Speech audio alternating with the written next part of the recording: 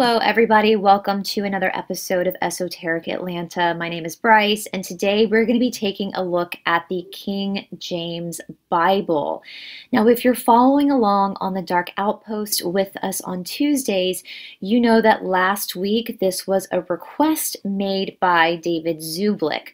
The reason why he made this request to look at the King James Bible and its origins is because a lot of fundamentalist organizations here, especially in the United States, tend to only allow their parishioners to read the King James Version of the Bible. Now, as many of you know, again, I am on the Dark Outpost on Tuesdays. My segment is a 2-hour segment. The first hour, we have been looking through the missing books of the Bible. Right now, we're looking at the Yoga Sutras, but we will be going back to the missing books of the Bible once we finish the Yoga Sutras. But the second hour, again, we are deep diving into these fundamentalist groups that are notorious for mistreating people, especially women and children. This was inspired by the recent arrest and conviction of Josh Duggar from the show 19 Kids and Counting for his possession of CP. On the second hour of the Dark Outpost, we have already covered institutions like the IBLP, which is the Institution of Basic Life Principles, which is one of the organizations that the Duggars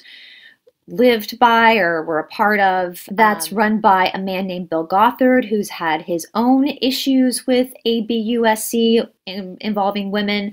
We've also looked at Steve Anderson, who is the leader of the new Fundamentalist Baptist Church. And of course, now we are looking at Michael and Debbie Pearl, who wrote that horrific book called To Train Up a Child, which we are reading through on David Zublik's platform.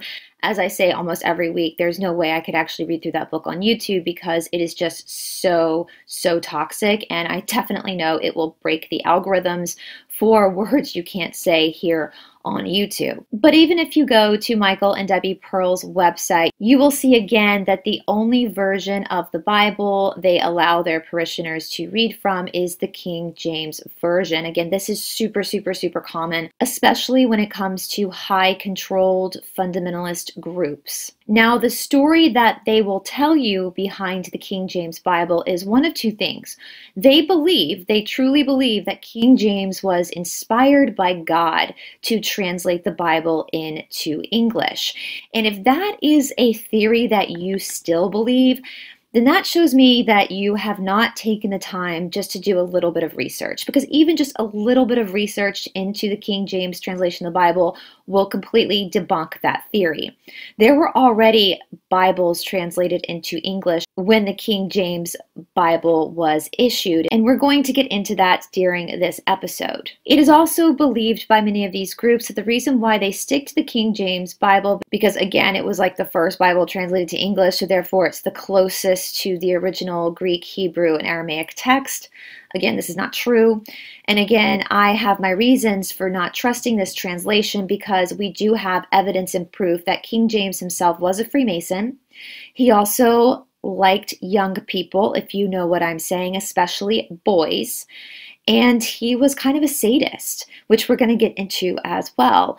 We know that the royal families are not actually serving the same God that you and I serve, so that also is very concerning. But of course, with everything, I do ask that you also do your own research. Everything that we're going to discuss in this episode is easily found with a quick Google search. And so researching and finding the facts about King James and the King James Bible is not difficult. Most people with just a little bit of computer knowledge should be able to find this information for themselves as well. Now, for starters, I want to start with the King James Version of the Bible, again, being the Bible that is primarily used by these independent, fundamentalist, Protestant Christian groups. This is because historically, the original Protestants of the Reformation would have not gone near the King James Version of the Bible. In fact, most of the original Protestants in the Reformation in Europe knew exactly who King James was, and they understood that his translation of the Bible was nothing but propaganda. If we look at the rise of Protestantism throughout Europe, as it slowly started to depart from its roots in Catholicism, we also see the rise of capitalism and democracy. The Protestant Reformation brought with it a new level of literacy among the European people. This came at a time when the people were then able to read the Bible, whether it be in Latin or eventually in English translation or French translation or German translation, and see that they had been duped by the Catholic Church. For starters, they had been duped by the Catholic Church by believing that the Pope was somehow superior to all humans, that the Pope was somehow a mouthpiece for God, where the teachings of Christ simply say that is not true. We all have that direct relationship to God. This also comes by way of what was known as divine right, something that King James himself very much believed in. The monarchies all over Europe believed that through their bloodline, they were divinely placed on earth as gods themselves to tell the people what to do and to control their religion.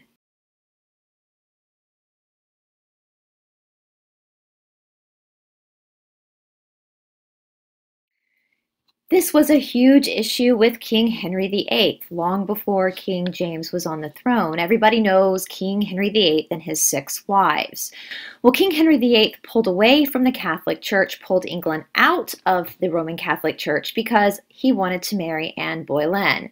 And because he was the King of England and therefore was under the impression that he was divinely superior than the people, and again was chosen by God through his bloodline to direct the people, then that meant he himself should be the head of his own church. Even to this day, Queen Elizabeth II is the head of the church in England.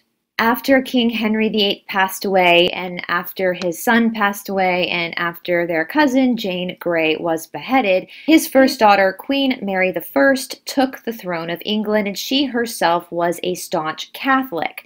So once again, she started to swing the English people back into favor with the Roman Catholic Church. She got the nickname Bloody Mary because she was hell-bent on getting rid of all the Protestants in England. She did this by burning them at the stake. Now, at this point, a lot of the Protestants in England made their way over to Geneva, Switzerland. Geneva was one of the first places that granted the newfound Protestant faith freedom of press and freedom of religion. This was a safe haven for people seeking religious asylum before they ever started loading on boats to go over to the New World here in America. While in Geneva, a new Bible was translated. This was the Geneva Bible. This first Bible was released in 1560 and had what was called marginal notes. This Bible was put together by the people of the Reformation, and the marginal notes themselves were added by leaders of the Reformation like John Knox and John Calvin. In fact, one of the marginal notes read, "When tyrants cannot prevail by craft, they burst forth into open rage." This was a marginal note written in Exodus 1:22. And because of King James' staunch belief in the divine right of the bloodline of kings, he hated these marginal notes and he despised the Geneva Bible. Even though the Geneva Bible was published 6 years before James' birth, he would make it his mission to censor the Geneva Bible by releasing his own translation in 1611. I also want to note that it was the Geneva Bible that was brought to the New World by the Protestants who sailed on the Mayflower. And so it seems really interesting that the same Protestants here in America that find themselves in these very high-controlled fundamentalist groups are no longer using the Geneva Bible, the Bible of their predecessors, but instead are using the Bible of their enemy, King James I. I also want to mention that before the Geneva Bible was published in 1560, another man by the name of William Tyndale also translated the Bible into English. Because he did this, he was executed on October 6th of 1536. So again, to all the people watching that are still under the delusion that King James was the first person to be divinely inspired to translate the Bible into English, that is dead wrong. He was not the first person to translate the Bible into English. And in fact, his translating the Bible into English was a way to censor the original translations because, after all, this group of people, they don't want us to ever know the truth. King James was born the son of Mary, Queen of Scots. He was the great-great-grandson of Henry VII, who was the first Tudor king of England. His birth came on the 19th of June, 1566, in Edinburgh, Scotland. He took the throne at the age of 13 months because his mother was forced to abdicate. Now, his mother, Mary, Queen of Scots, is also a very, very interesting character in our history. A few months back, I did a deep dive into Catherine de' Medici, who was the Queen of France for the House of Valois. Catherine de' Medici was also a known Satanist. I will link the video we did on Catherine de' Medici in the description box below. Mary, Queen of Scots, was raised in the court of the House of Valois as she was engaged to Catherine de' Medici's first son, who ended up passing away not very long after their marriage. At that point, Mary did return to Scotland to be the rightful Queen of Scotland. Now again, there is a very romanticized view of Mary, Queen of Scots, but in my deep research, I have found that this woman was not the hero we want to make her out to be. She herself was also, in my opinion, from what I've seen, very, very nefarious. She had lots of affairs, which doesn't make her super nefarious, but does question the father of who James really was. He is a Stuart because it is believed that her husband at the time of his birth was in fact the father, but because of all of Mary's deals with a bunch of the men at court, we can't totally be sure who his actual father was. Mary had to advocate the throne to James because Mary herself was a staunch Catholic. There was a lot of issues within the whole of the British Isles at this time between the Catholics and the Protestants. Many people who supported Mary believed that she should have actually been sitting on the throne of England at this time. Her cousin, though, was the monarch on the throne of England. This, of course, was Queen Elizabeth I, who subsequently was also King James I's godmother. Mary ended up being captured in England and spent most of her life under captivity under the watchful eye of Queen Elizabeth I's court. Because of all the controversy of Queen Elizabeth I's legitimacy, since her mother was Anne Boleyn, there was constantly these plots to overthrow her and put Mary, Queen of Scots, on the throne.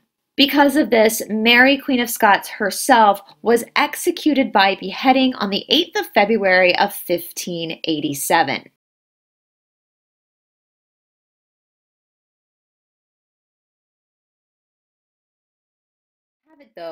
As fate would have it, though, when Queen Elizabeth I passed away, she had no heirs. And so the next person in line for the throne of England was, in fact, King James. Now, at this point, King James was King James VI of Scotland. But when he also inherited the throne of England, he became King James I of England. At this point, we see both Scotland and England being joined together under the same monarchy. But a couple of years before King James took the throne of England, he was sworn in Scotland as a Freemason. In fact, the Contract of Mutual Agreement of 1658 discusses this. And we can also see on the Freemasonry website that James was entered as a Freemason on the 15th of April, 1601.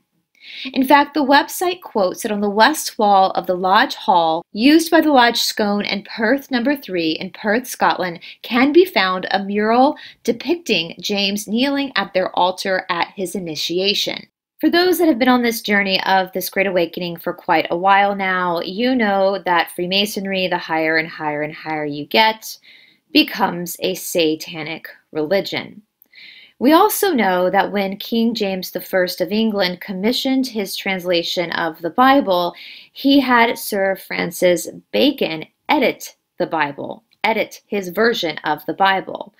We've spoken about Sir Francis Bacon on this channel before because he is also assumed to possibly be William Shakespeare. Sir Francis Bacon is also oddly tied to the conception of the Georgia Guidestones, which I have spoken about a lot on this channel, seeing that I live very close to the Georgia Guidestones and have been out there myself. We also know that the Freemasons in general did a lot of work with King James to produce his Bible. In fact, Freemason lodges all over the world still continue to use the 1611 translation of the King James Bible.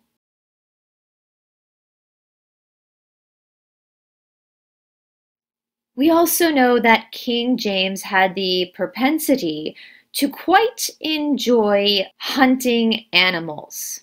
Now, according to the sources that I found, it was just animals they spoke about, but I wouldn't be surprised if there were other species in these hunting games he used to play, if you know what I mean.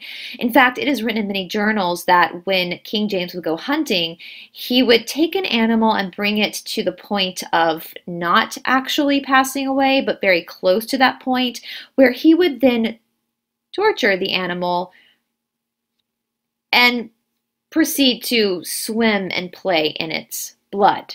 We also know that King James was quite a sadist who really did not like women. Yes, we hear the whole love story between him and his wife, and that he thought witches were after his wife, and that's why her boat couldn't make it over to the British Isles. All of that is just malarkey. Of course he had a wife, and of course he had heirs, because he was the king and you have to carry on the bloodline. But we know that he really did not like women. In fact, it is quoted in the Encyclopedia Americana that he disdained women and fawned unconsciously to his favorite men. Now, of course, most of his favorite men were young boys. Now, King James, again, is also famous for starting his witch trials all over the British Isles. In fact, he wrote books about demons and witches and all that kind of stuff. In fact, he was obsessed with the hunting of these said witches. Now we know, especially if you've been on this channel, that the word sorcery in the Bible is actually pharmakia. And most of these women that were processed at the hand of King James I were merely just working with herbs, which is the direct opposite of pharmakia, which again was sorcery from the Bible. Before the passing of Queen Elizabeth I of England, when James was simply just James VI of Scotland in 1591, he himself supervised all of the torture of these women who were selected as witches. In fact, there was even a case involving a woman named Barbara Napier who was accused of being a witch, and she was actually found innocent by a jury of her peers. But that wasn't good enough for King James. In fact, he called Barbara Napier's back in order to find her guilty himself and supervise her execution. Of course, King James would go on to bring these antics into England when he took over the English throne. His King James Bible became the government-issued Bible all over the British Isles. And by 1644, the Geneva Bible was officially out of print, having been silenced and censored by the Satanists that have ruled our planet for a very, very long time. And one last thing before we end this episode. If you happen to find an older copy of the King James Bible, you might notice that there is a very interesting illustration. It's the illustration of the Baphomet head.